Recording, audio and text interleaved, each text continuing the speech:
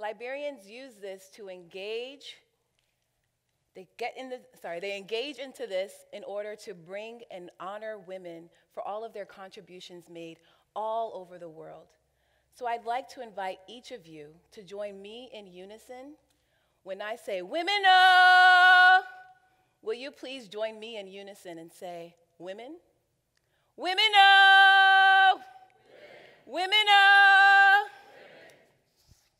My name is Giewee Hammond, and I'm a data scientist and STEM education philanthropist for developing communities worldwide. I started Wahjay-STEM in 2015 to promote STEM education in Liberia, West Africa. STEM, again, is science, technology, engineering, and math. The idea was to alleviate the burden for communities with low unemployment and low quality education. We train teachers and we teach students basic to advanced STEM concepts using pre-designed STEM curriculum. Each year, we send a number of students to an international robotics competition to compete against their peers from different countries, like Malaysia, China, India, the US, and Canada. We encourage our students and teachers to see themselves more as an investment than a charity, because they also put in the work. We have been able to instill confidence and expand career choices for over 50 Liberian students by using their existing teachers. Wahjay, that's a Bassa word, and it means for the sake of the people. It has taken a global community to meet our milestones. I'd like to thank Wahjay-STEM Board of Advisors and the Liberian Senate. A special thanks to Senator Yumbly Conga Lawrence for believing in Wahjay and accepting our proposal to serve her district and expand to middle schools across Liberia. Later during this talk, you'll see that I'll compare the United States with Liberia. Liberia has a very unique history with the United States. 3 to 4% of Liberians are made up of Americo-Liberians. These were blacks that went back to Liberia from the USA. And they came by way of the American Colonization Society back in the 1920s. That connection between Liberia and the United States still exists. And that's why our Liberian flag looks just like the United States flag, but with one lone star. I believed that the difference between performance in STEM was greater between socioeconomic groups than gender. So one can imagine the validation that I felt when UNESCO reported that education and inequality was more correlated with economic status than gender. I graded failing math and spelling quizzes for both boys and girls. They couldn't keep up with their schoolwork because they had to sell in a local market, take care of a younger sibling, take care of a sick parent, cook, clean. Typically, STEM degree holders straight from undergrad make $80,000 to $100,000 with a professional connection in their industry of choice. 65% of Liberia's 4.5 million people live in poverty.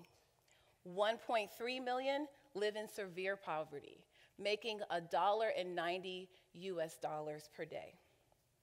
We could use the earning potential.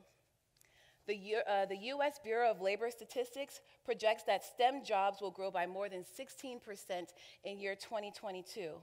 Skilled workers are not keeping up with that demand. The hypothesis has been that the shortage of workers is due to girls not showing interest in STEM fields. The global solution has been to focus on girls' STEM education since they are disproportionate to men in the field. 50% of the population is made up of women. It is true that women are disproportionate to men, but this is a single perspective of why we cannot fill STEM jobs. Ode to Chimamanda Ngozi Adichie. The danger of this single story is that we neglect not only girls, but well-deserving boys from disadvantaged communities if we continue this line of thinking. These facts are true. Less girls are going to school in developing communities. Girls in developing nations are less likely to continue school when progressing from primary school to university. And a female's ability to secure technical careers are markedly lower than a female in a developed nation. However, there is an unexpected statistic, as found from the data provided by the World Economic Forum. More females are seeking STEM-related degrees in developing communities than developed communities. They are striving for financial independence, and this is true both in Liberia and the United States. It is true that the world has gender-restrictive cultural norms, from female young child brides to bosha posh, where little girls are requested or even forced to dress as little boys and take on man's work, or even simply have access to education or have the freedom that boys traditionally have in their countries. It's true for unlisted reasons as well that females are given a tough atmosphere to thrive in life. Yet I still dare ask the question, what about our boys? Reportedly, they are taken advantage of at a lower percentage than girls. However, overall, boys and girls of disadvantaged communities have similar barriers in STEM education. Now, in disadvantaged communities, all students are left behind due to malnutrition, severely undertrained teachers, overpopulated classrooms, lack of or outdated learning material, lack of electricity, no access to internet, unstable government, and conflict on the country level. I have 13-year-olds that are in the 4th and 5th grade due to country conflict. Internet is a requirement for homework in the United States, yet Houston's poor have no access to internet. Statistics show that 24% have no access. As boys become men, they place their value in their professions and ability to provide. Without an outlet to accomplish this, they become malignant to society, misinformed leaders, and perpetual victims to capitalism. Let's take a look at these graphs. This is the Gender Gap Index, which compares advantaged communities to disadvantaged communities, and in this case, it's countries. The lines in the graph represent disadvantaged countries, and the bar graphs represent advantaged countries. Please keep in mind that characteristics of poverty transcends communities and has a debilitating bite on countries' progress. So what I want for you to understand from this graph is that women are seeking STEM degrees in disadvantaged countries more than advantaged countries. Yet, they are getting professional jobs at a much lower rate than women in developed countries. Now, this slide, it represents global competitiveness.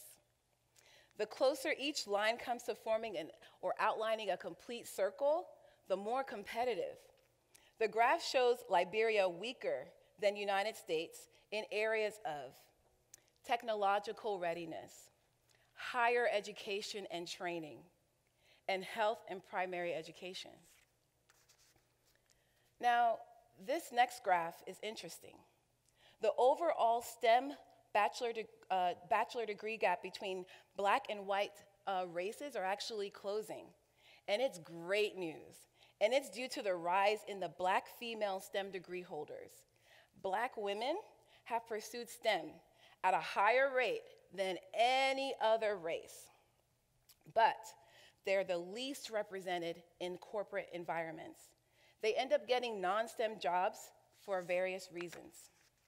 Asians in total have more STEM degrees than any other race, but statistics show that they are not paid very well. So the hypothesis fails. It's not that girls are not showing enough interest in STEM fields. Simply educating women is not enough to fill our growing STEM job listings.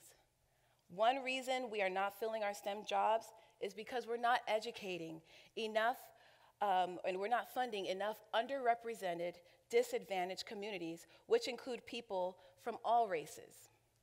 22% of blacks, 20% of Hispanics, 13% of Native Americans and others are all underneath the poverty line. On average, advantaged communities are well funded. This may attribute to why they perform 30% better in STEM courses than disadvantaged ones. Most disadvantaged groups do not even have a STEM or science course. Most disadvantaged students are at level 1, which is just plain familiarization, and the baseline is 2. From funding research, 2 out of 3 of the grants are for girls in STEM. The distribution of funding is narrow, yet distribution by race differences are much wider. With a huge deficit to non-white students, here is a pie chart created by Mark Kantrowitz. He's the publisher for FastWeb, to give you an idea of funding distribution. That blue there is representing how many whites receive funding compared to all other races. I wanted to give this talk since starting Wahjay-STEM because I've researched a lot of grant funding, and most grants were restricted to girls or having a classroom that had a majority of girls. I think if we truly want a more inclusive STEM environment for girls, we should have co-ed classrooms. This is where you teach students to respect one another. Now, since going to Liberia and helping a lot of students, some students have had the opportunity to leave Liberia and educate in the United States. And I asked one of the students that came to the US, if I can do anything different when I'm going to another school, what would you suggest? His response was this: Sis Giewee, that's what all the kids call me in Liberia. Sis Giewee, honestly, every time you came to Liberia, we were so excited. But then when you left, we were just as excited. And the reason we were just as excited is because you gave us so much work. But now I look back and I thank you, because there's no way that I would have been ready for courses in the United States if you did not prepare us using Wahjay. And this shows a young boy who needed that assistance, who needed that mentorship before he could be prepared for school in the United States or in a more advantaged space. Now also other things happen in our classroom. Sometimes girls are not heard because maybe their opinion is not well understood by the boys. And there becomes to be a little bit of a classroom conflict. We fix that. We talk to our boys, we talk to our girls, and we say, if you don't understand, you have to ask more clarifying questions. You don't just attack someone on the human level.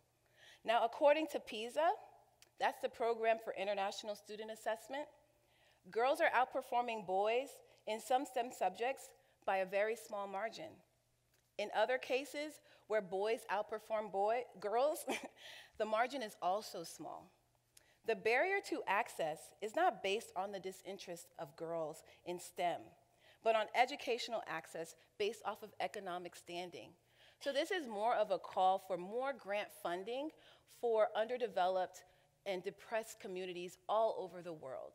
We should not just focus on girls, because there are girls that live in disadvantaged communities that could benefit from being educated right next to boys. Thank you.